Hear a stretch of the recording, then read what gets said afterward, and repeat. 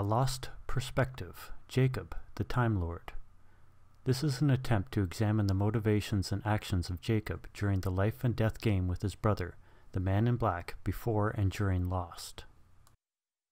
The main bodies of evidence are found in Season 6 and the bonus features found on the extra disc in the Collector's Edition, specifically the 4 occurrences of young Jacob appearing in front of Man in Black, and the Rules of Senate. I'll provide a YouTube link in the description. My main arguments include: Jacob is special and can travel through space and time whenever he likes. Jacob as protector could willfully change the future. Jacob started playing a life and death game with his brother once they split, at a time before Mother was killed. Desmond is a proxy for Jacob. Jacob had been working at creating a perfect solution for a long time, with many failed attempts. First off, it is made pretty clear that the candidates are very important to Jacob. He visits every one of them at some point in their lives, some very young and some after their time on the island. He is the same age in every one of these encounters, from when he visits James Ford at age 6 or so, to the tragedy with Saeed just months after returning home. He can clearly make it off the island. Next, in Season 6, we see young Jacob 4 times around Man in Black while he tours the island in Locke's body. Sawyer, Desmond, and Hurley all see him as well. From what I can tell, he seems to age slightly between these encounters. He gets taller and his hair darkens. He also becomes more confident and active each time, culminating in him taking his own ashes from Hurley and starting that final campfire in the penultimate episode, What They Died For. Just like Walt was rumored to be special, so too were Jacob and Man in Black. Man in Black was the first to demonstrate his innate ability to talk to the trapped souls on the island. His birth mother came to visit after her death and was a major plot turn of Across the Sea. I think we saw Jacob demonstrate his innate ability when he appeared for the first time in front of Man in Black, well in Locke's body when he was with Richard in The Substitute. Jacob's hands were covered in blood and he seemed strange or startled. I think that Jacob, during a hunt, accidentally discovered that he could travel through time. Remember that Walt was suspected of being able to project himself to places that he wasn't by the others. I think they suspected this because they have a history of someone being able to do this, Jacob himself. We see both Walt and Jacob appear in places where they shouldn't have been. I expect Walt was very stressed during his time with the others, when he appeared to both Shannon and Saeed. If he was in the Hydra station while projecting, he would have had to project through the water to get to Shannon, making his image wet. The second time we see young Jacob in The Substitute, he reminds Man in Black and Locke's body one of the rules of the game, a game that we come to understand is of Jacob's creation. You know the rules. You can't kill him. The darker hair and confidence of this Jacob tells me some time has passed since the previous encounter. Plus his obvious awareness of the game in play, and the person that he's talking to tells us he knows about a few things. The fact that his brother is not in his brother's body, his brother is trying to kill him through a loophole, and will succeed. He is protector and Mother is dead. He knows Richard, Sawyer, Desmond, Hurley, and a dead Locke all make it to the island. He would take this information back with him to his own time before Mother was killed to help him prepare and plan. Desmond has a similar experience after flashes before your eyes while dealing with Charlie's imminent demise. He struggled with the choices that he faced, and he either lied about Claire getting on the helicopter or changed things because he saved Charlie for the looking glass incident. With Desmond being touched by the light, was he responsible for creating the flash sideways for everybody? Why did Jacob visit the candidates if whatever happened, happened? A stream of water with an extra pebble would just flow over that pebble. Why does Jacob's influence, a pen, a chocolate bar, a $10 bill, the death of a loved one, change anything? Because he is a protector of the light. He is tied to the well of souls at the heart of the island. He can prevent or cause death at will, on or off the island. Examples include Juliet's husband, the psychic's daughter, Dogen's son, and Michael. However, he hates forcing people to do things they don't want to do. That lack of choice is something that he has suffered from, and he doesn't want that put onto others. I wanted them to help themselves, to know the difference between right and wrong without me telling them. It's all useless if I have to make them do anything. So regrettably, he has to choose someone to help him, and he manipulated most of them onto either Oceanic 815 or Ajira 316. Even with his own reluctance to involve others, he still found as large a group as he could to support each other and choose amongst themselves. Jacob changed their future and the future of the world when he touched them. All this knowledge that young Jacob seems to have gained, and older Jacob still makes the emotional mistakes that create the smoke monster?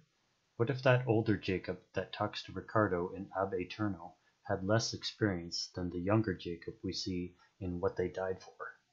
Desmond, with the help of the light at the Swan, travels backward in time within his own body while holding on to knowledge of the future. If Desmond can do this, I surmise that Jacob, who is more powerful, can do this as well. He could live a lifetime in a fraction of a second. If all this is true, then Jacob is playing a recurring game of Senet on the island, using the candidates to make sure that he gets things right for after his death. It only ends once. Anything that happens before that is just progress. This allows Jacob to live until any point before he dies, rewind once there is a failure and learn from his mistakes, and try again with different candidates, situations, or influences. These would be different time loops in his experience, and he would gain significant awareness with each loop that he puts himself through. To help himself keep track of his candidates and those around him, he assigned numbers to both the candidates and the time loop itself: 4, 8, 15, 16, 23, 42 in our case. The Valenzetti equation, which had solutions that were unchangeable, and the radio broadcasted numbers were expressions of this influence. Both are identifiers of the time loop iteration that Jacob has created, one identifier off-island and one on-island. These numbers would have changed if Jacob had chosen different candidates to rely on for that attempt. Jacob always had a thing for numbers. Jacob's point of no return comes with his death, Ben getting upset at being ignored and stabbing him in the chest. It is clear that Jacob is no longer protector from Dogen's reaction. We see him again simply as a ghost with a plan. Hurley is great at being haunted and being told what to do. Convenient, no? Where is the paradox? The incident is a clincher for getting everyone where they need to be, getting the Dharma Initiative established and Radzinski as militant as he was, then having our Losties involved so that Desmond could be tempered within the Swan. Just to start up the entire incident again would have required both massive and subtle manipulations on every level. I'm not saying how he did it, but there must have been many previous attempts with different people at getting things good enough that resulted in both minor and major changes that allowed our situation to develop. Lost wasn't a perfect solution to the problem with all the death and suffering that did happen, but it got the job done. There was a new protector and seemingly peace on the island by the end of the end. There are rules in the game of Senet which can be observed as an effect or idea on the island. It's a two-player game with religious overtones that was rumored to be played by a deceased individual, such as what Jacob becomes, and an invisible adversary, similar to the Man in Black. The purpose of the game is to exit the board and begin a journey into a glorious afterlife. There are special tiles, one of which is a resurrection tile, number 27. I believe that the pool at the temple could heal the wounds of the pieces of the player in control. Once Jacob was killed, only Man in Black could claim the location and Saeed, which is what allowed Saeed, not Dogen, to be healed of his wounds. Jack was the one to revive him with CPR. In Jacob's game, there's a choice to stay on the tile or try to move forward. Saeed tells Dogen, "I think I'll stay." Tile 27 also removes protection from other pieces on the board, very similar to the plug at the heart tied with Men in Black's mortality. Two players of the same team can combine to block the other side and protect each other, just like the theme of Live Together, Die Alone. To win, all pieces must make it off the board one by one to join with the gods in the afterlife, which clashes with Man in Black's plan of killing all the candidates at once. If no candidates remained and the Man in Black had bodily form, he could escape and eventually corrupt the light of everyone in the world. When Mother showed the light to the two boys and across the sea, she doomed one to be the protector and the other to be driven by greed and envy. My major conclusions include: Jacob's time loop created and tempered the incident through many iterations. Man in Black is Jacob's constant, most of his time travel experience centers around Man in Black in Locke's form. Desmond is Jacob's proxy. After Jughead is detonated during the Swan Hatch implosion, Desmond becomes touched by the light and is able to change the outcome of things. Enzo Valenzetti works for or is Jacob. He could have spent a lifetime off-island researching the world. The island and pool did heal Saeed, however Jack was the one to revive him. Jacob was pulled into this game because Mother showed him the light.